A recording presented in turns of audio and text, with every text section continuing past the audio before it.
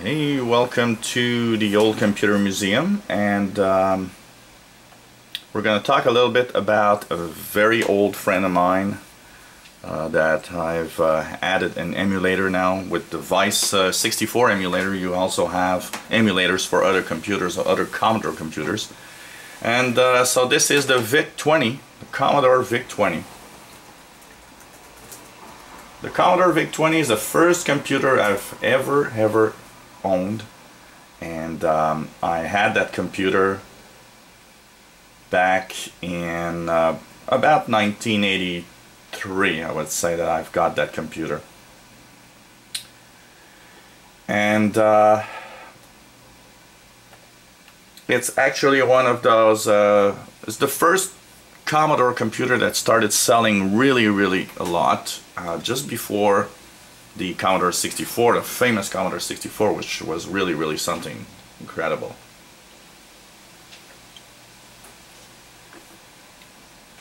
It's an 8-bit machine, and it was constructed by Commodore International.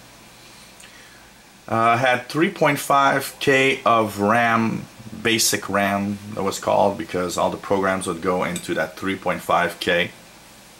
And there were some memory expansions that were available, and the memory expansions were up to 16K, and I remember I had a 16 kilobyte memory expansion, which would give a total of something like 19,000 basic RAM bytes. The main processor is a 6502, which is a Commodore designed processor running at 1 megahertz, and it was launched in June 1980. It became popular because it was the first computer that was actually sold through some stores like Sears and Toys R Us and stuff like that. Toys R Us didn't exist back then, I believe, but you know, it's the first mass computer sold through regular retailers like Sears, for example. It was less than $300, so it was one of the first really affordable computers that ever existed.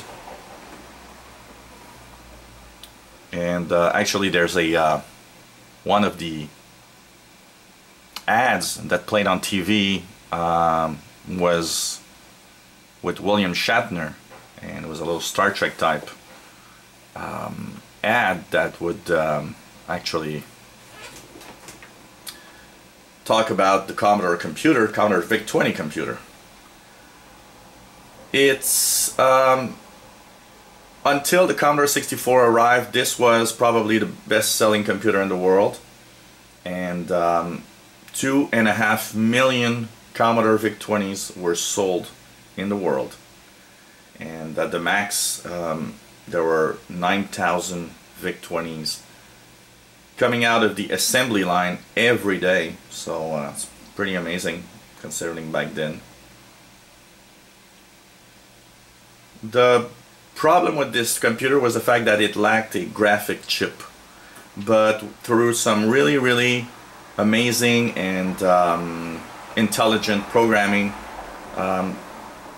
the letters were reprogrammed to look like other types of characters, and would be put together and actually make like a graphics screen, if you want, which was really amazing.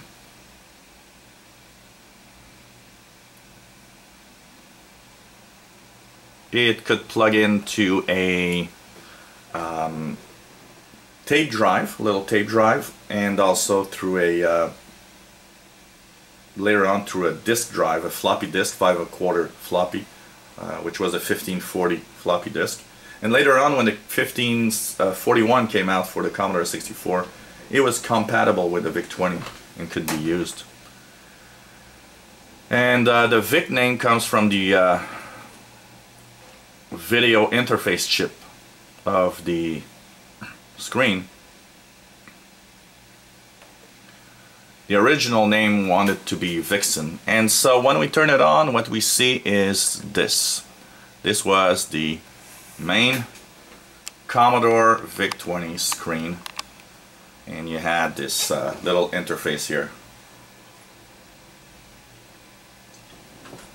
where you would type in programs. So for example, if I type 10 print hello YouTube and put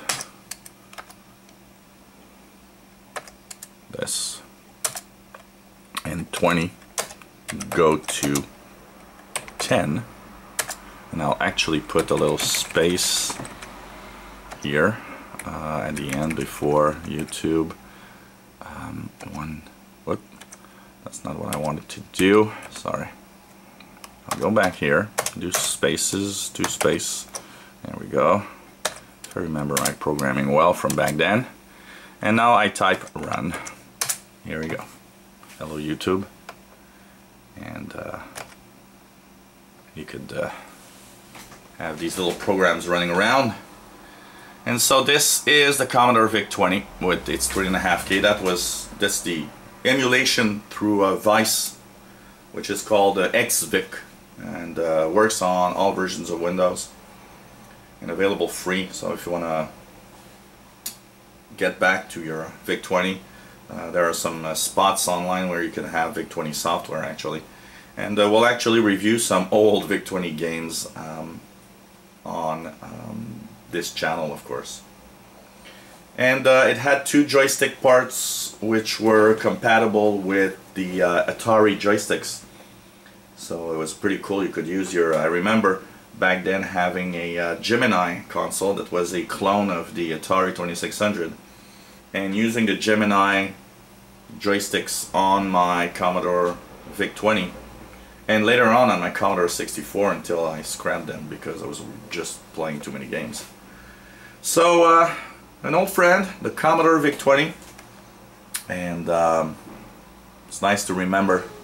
And if you had one of those, give me your impressions. Did you enjoy it? Did you have great stories or memories using your old Commodore VIC-20 computer?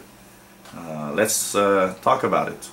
I sure did, and I sure used it a lot, and really had a lot of fun with this computer. And you know, it was brand new also. It's the first time I had a computer, so there's something special about it. If you enjoy our videos, click the subscribe button. You'll be informed when new videos online. If you have any comments, questions on what you've seen, let us know. And if you have requests of consoles, apps, and stuff you want to see, let us know. We'll try to put a video online.